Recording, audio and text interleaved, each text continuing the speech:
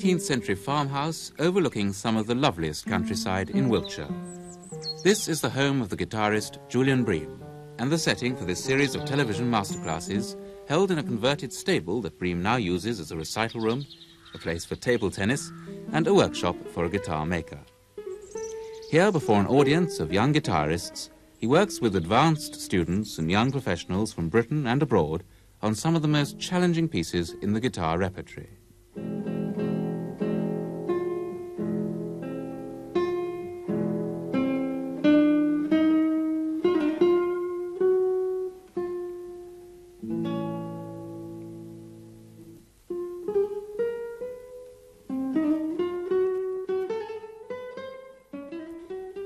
In this final programme, the music has rather personal associations for Julian Bream.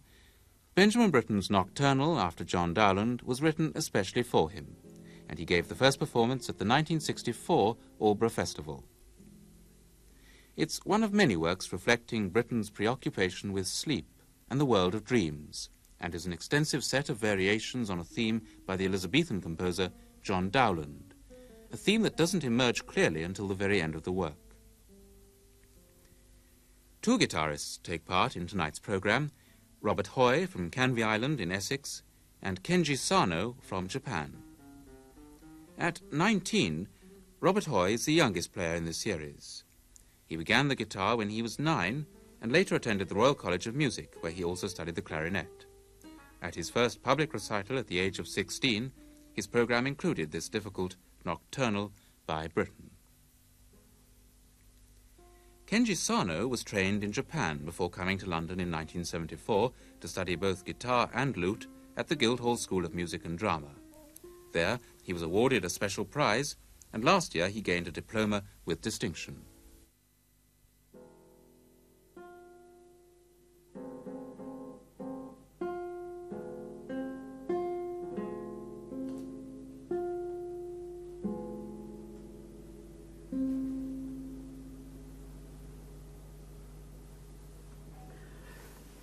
The piece we're going to study in this programme is Nocturnal, after John Dowland, by Benjamin Britten. In form, the piece is a set of variations and passacalia on a theme of John Dowland. And as the title suggests, the feeling, or overall feeling of the piece, is to do with sleep and night. In fact, the song that Britten uses as a theme has the words, "Come, heavy sleep, the image of true death, and close up these my weary weeping eyes, whose spring of tears does stop my vital breath, and tears my heart with sorrow's sighs-swollen cries. Come and possess my tired, thought-worn soul, that living dies, till thou on me bestow." This sets very much the mood of the very opening variation, which I'll get Robert to play now.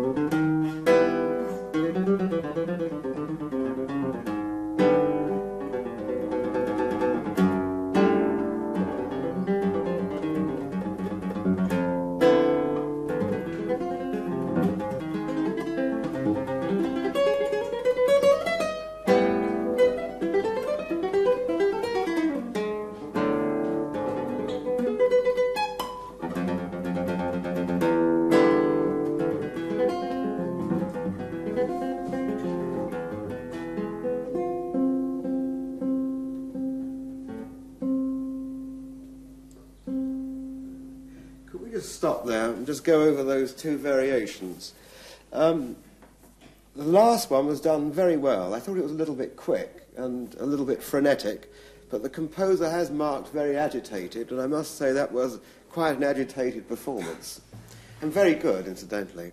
There were one or two points of rhythm were a little bit astray, but by and large, I liked it. The opening, I thought, was a little bit disappointing, because somehow the quality on the fourth string was rather tinny. I don't know whether it's your thumbnail, which is it's a bit long, isn't it? Or would you like it as long as I that? feel it's more comfortable that way, actually. Yes, but the actual quality of sound was rather not particularly good. Right. And I think the first note of a piece of this length, which is after all nearly 15 minutes long, has got to have just a little bit of presence about it. It mustn't necessarily be loud, but it's got to have quality. Just like that. You see how that just... It has an impact. It's not a loud sound. And so often this is a problem for guitarists, that when they're playing fairly loudly, the quality of sound is pretty good. But it's when they play softly that the sound loses its wholesome quality. You know, it loses focus. And I just wondered whether you've got quite the right stroke there with your thumb. It's a bit sort of... It's a bit like that. Instead of... You see, there should be no sound of plucking. It should be pure note. See if we can do that. Yeah, but there's not so much presence in the sound. Listen to me. I'll play it as quiet as that, and you'll know that there's more impact, isn't there?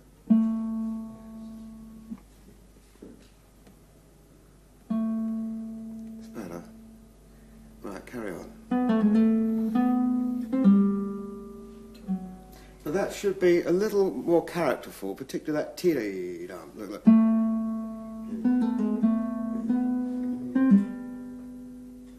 It's an unusual little phrase, that.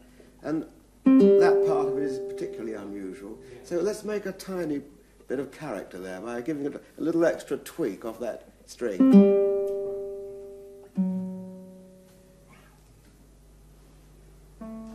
No, we're not aware that you've begun the piece. We thought you were tuning up there.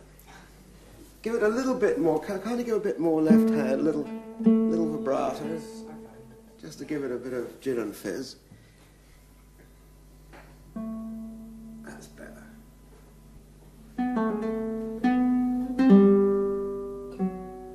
Yeah, but wait on... Give it a little license there, you know. Here we go. Nice. Good.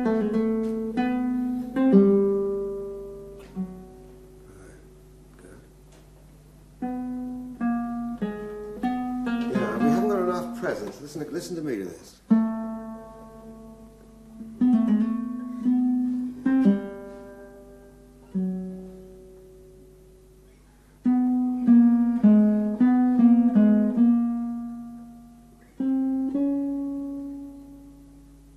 There's a uniformity about the quality of sound in all those notes that I've played, which is very important. This is the first statement of this piece, and there must be absolute uniformity in the texture of sound, so that I don't get quieter on the second phrase, but I almost come up a bit, you see. And give a little more to that, and then fade away. Yes. Right? No, I don't think we've got impact, presence. That's what we need at that first note, but not too loud. That's better.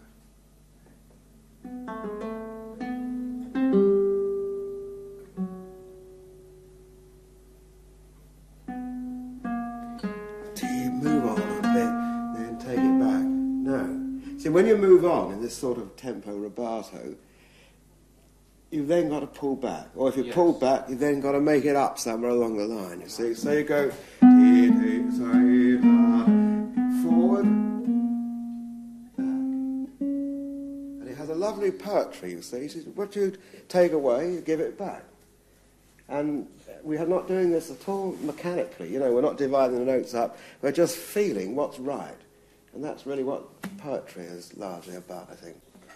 Good. Let's do that and go into the second variation.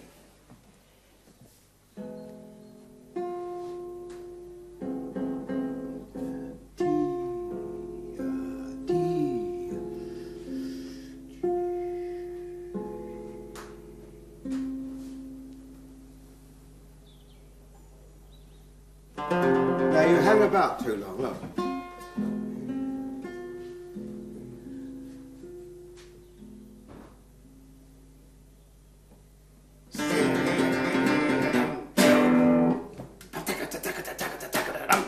Not too quick. Go from that quiet bit again.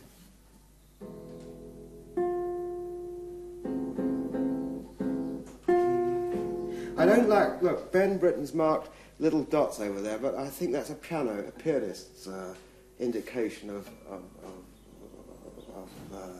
texture or attack. I think he wants really, on the guitar it sounds better, just natural. Because every time you pluck a guitar, it's a little dot on the thing, really, isn't it?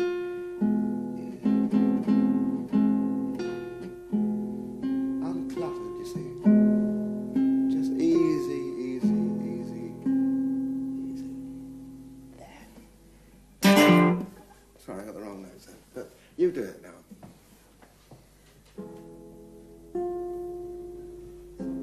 Simple. Easy, easy. It's the easiest thing in the world.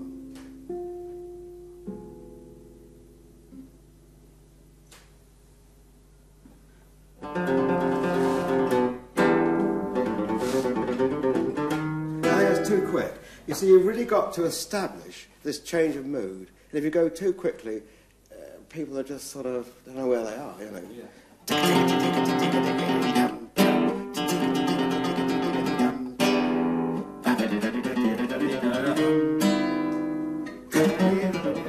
See? Very determined.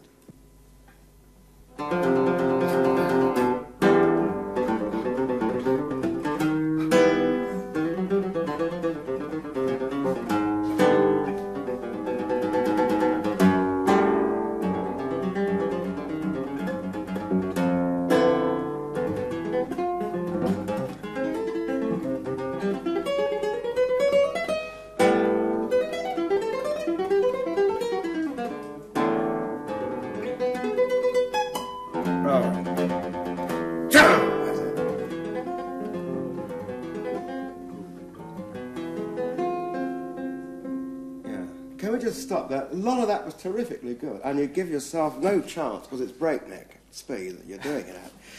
When you get those arpeggios, you see, look, we must have a mezzo 40 there, you see, yes, and a little bit of crescendos in the middle of them, and really that must be as loud as you can, and that's soft again, and that even softer, and that even softer, you see.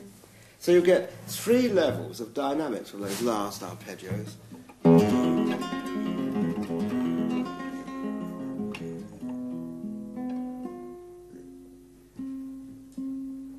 3 levels. Yeah. Go for it. Don't rush. Take a breath. You know, when you're going so beautifully up to there, then you get this difficult bit. I know it's hell. But if you give yourself a bit of a breath, yeah, just relax a little bit, you'll get all the notes. And you know, it won't be too slow, I can assure you. Good.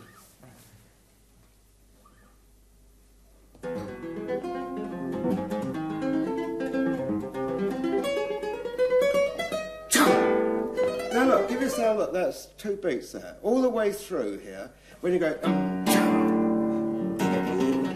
you see, give yourself plenty of time. See, everywhere you've been rushing.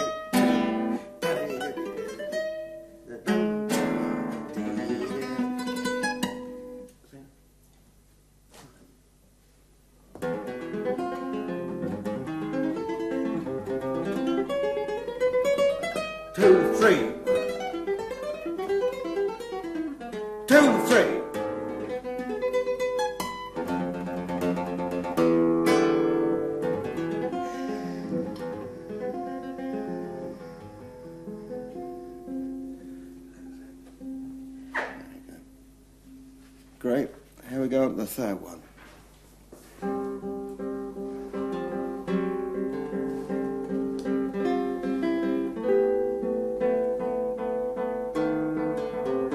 Can I stop you one second? The fourth string's just a little flat.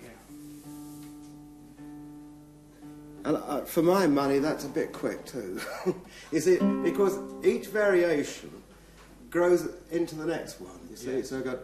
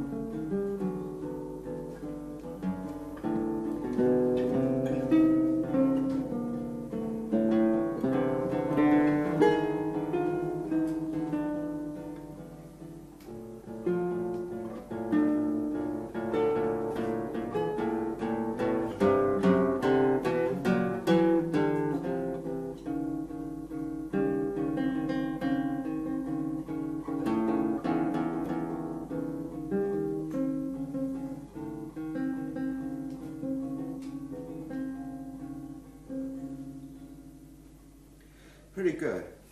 It says restless at the beginning of the variation, and it was pretty restless. And I still thought it was a little bit quick. And once again, the quality of the bass was not up to the quality of the treble.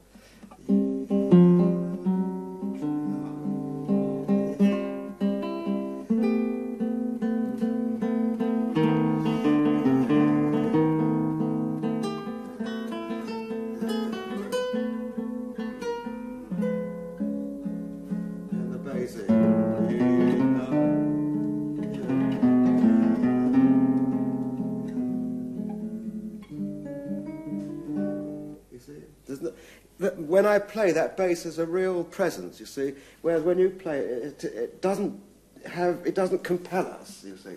Right. And I do think that you've really got to push that bass line out a bit. Could you just go from about there somewhere? I don't know whether it's your nail or something's ticking there. It could be my nails, actually. A little bit long, yeah.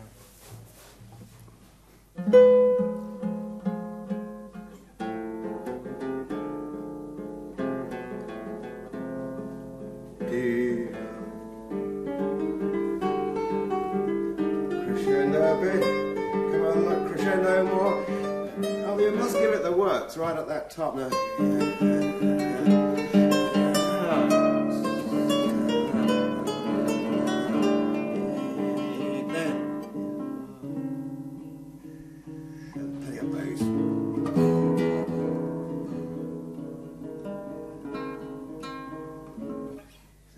Really build up that thing right to the top of that phrase.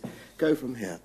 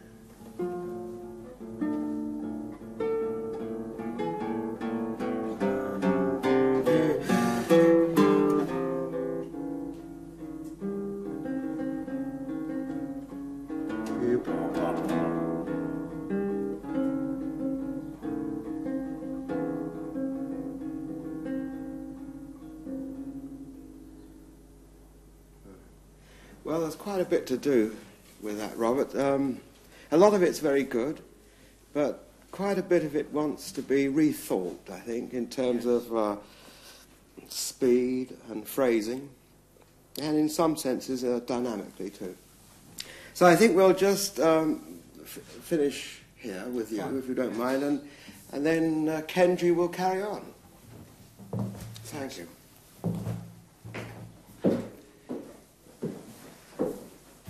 Good. Kenji, would you like to go... Where would you like to go from? The beginning? I think we've had a lot of the beginning. Would you like to go from halfway through to the end? Yes. Would that upset you? No. Oh, that's all right. I mean, it's very strange to start in the middle of something, but in a sense we'll complete the work, you see, this way.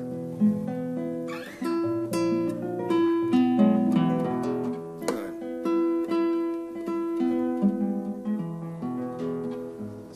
It's not too bad. Good. So we're going to Variation 4 now.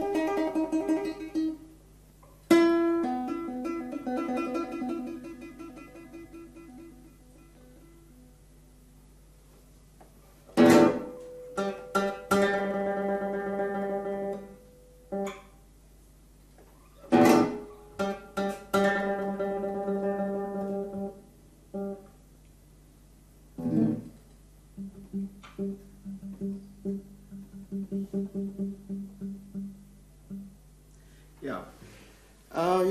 It was a very imaginative and unusual way of playing it, and quite good. But I think we've got to stick to the composer's rhythmic framework a little more. I mean, 2. 1, 2, 1, 2. Rest. 2. 2.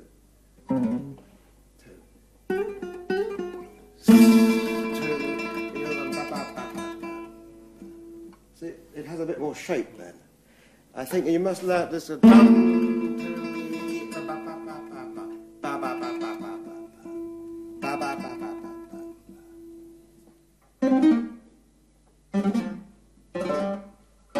but that's terribly loud for the beginning. It's mezzo forte. You've got to be full of suspense. No, that wasn't clear.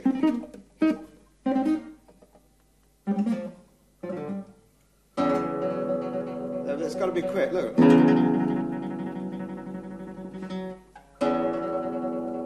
good.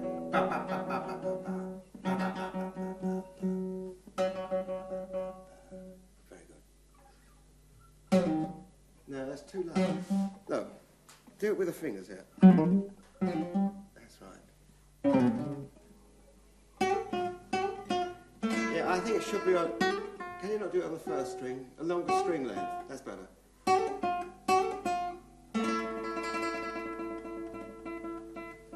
No, it's not. 1, 2, 3, 4. 1, 2, 3, 4. That's right. Sounds like Django Reinhardt. Here we go now. Not too slow. Yeah, that's right. Come on.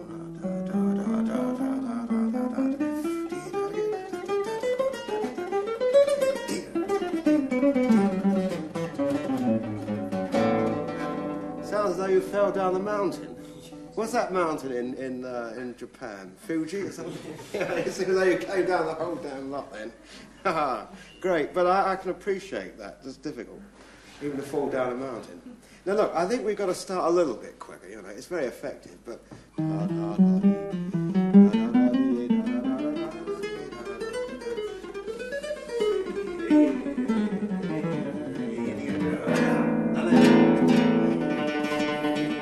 Really nasty sound. Can't be nice all the time. It's really nasty, that.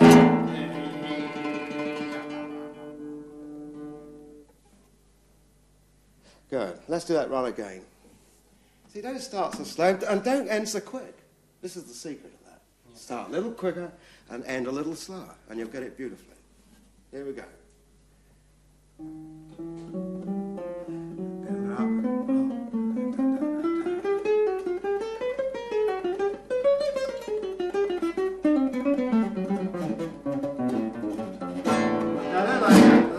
Look. Thumb, the first finger. That's right. Okay. Now look, I like this like this. No, not quite so much, but as though you can't remember something. You can't remember what the hell is it. I got it.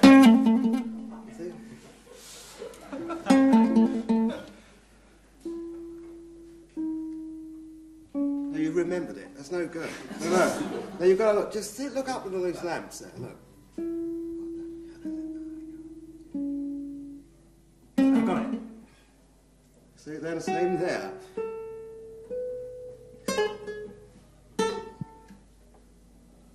Take it out of time. And his memory's too good. Right. Carry on. That's not clear enough. Look. That's right. That's right. You've forgotten it. I think that's so corny to do it like that.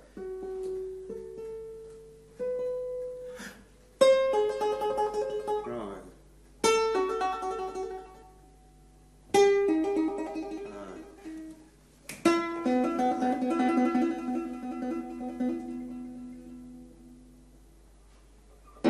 That's a horrible sound. Let's hear all of those.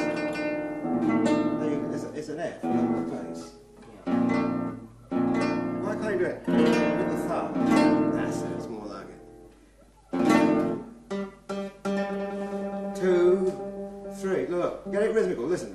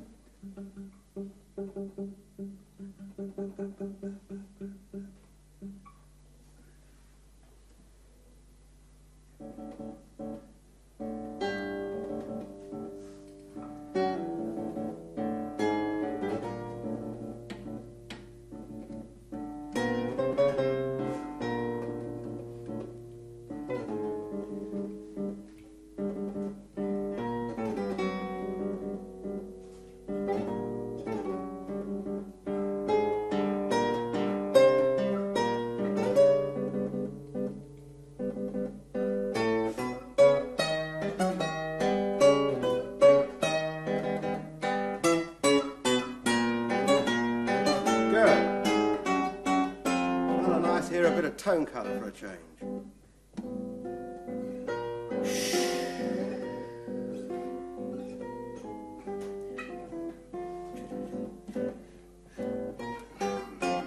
Crescendo. Cha-cha-cha.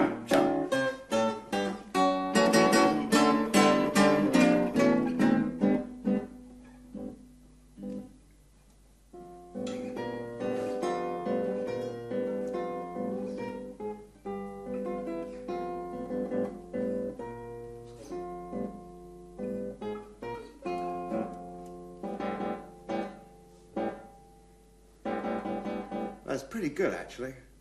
But it's got to be more macabre. Do you know what the word macabre is? More ghost-like, a little more diabolic. Okay,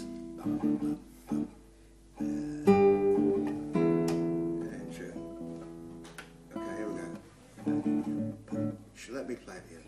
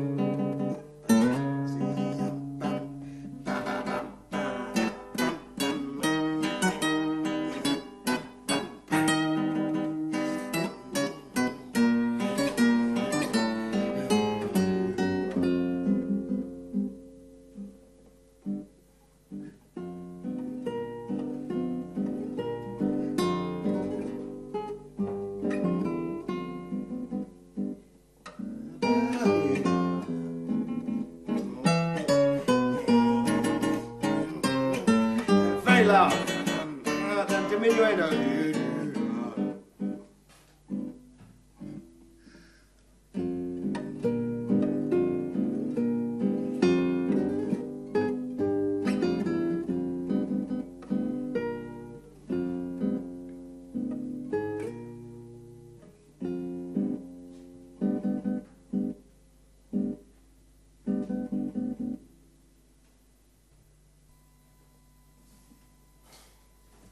Great.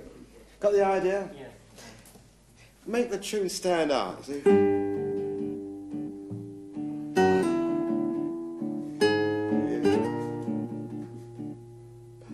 But it's so very, very, very eerie. Don't you find that? That's how it's going to be done. Right, next one. Are you good at harmonics? Do you do them well? Good, we'll wish you luck on that. Here we go.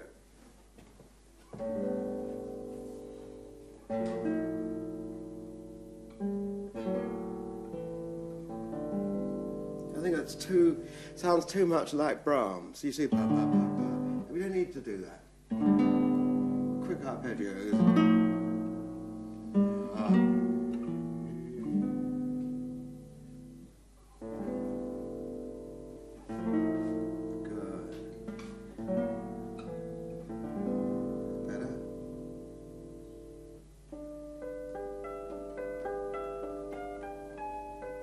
Beautiful. Don't go to sleep. We're in a dream. We're not fast asleep.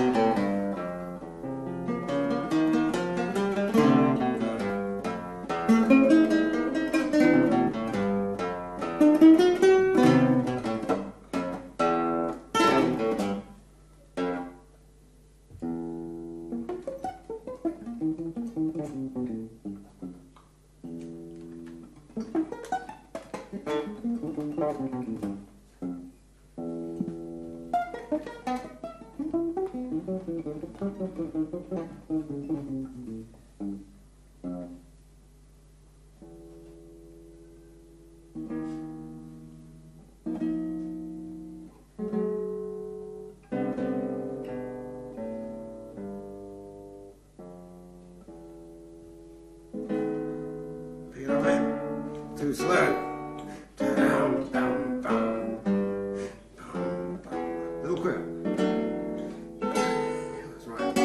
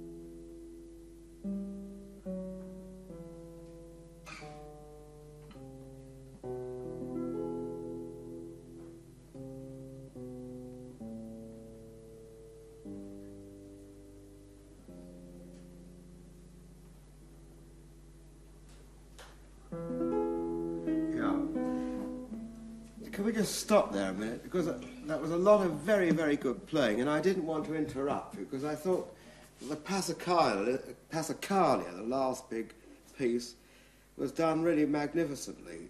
There were just one or two moments when you didn't move on, you know, the piece tended to pull back, and you've got to be very careful in this piece to keep it moving. You mustn't rush it, but one mustn't pull back too much. And a typical example was after the arpeggio, after this.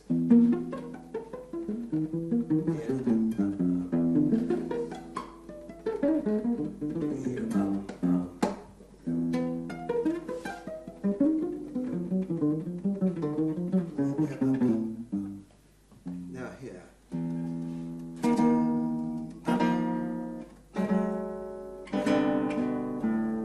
And rhythmically.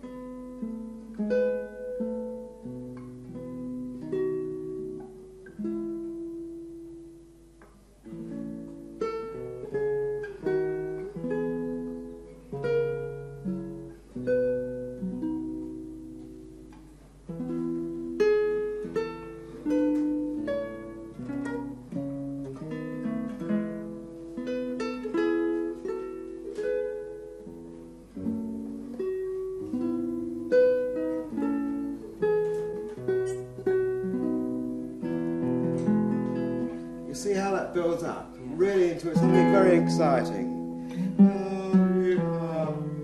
And when you do the theme,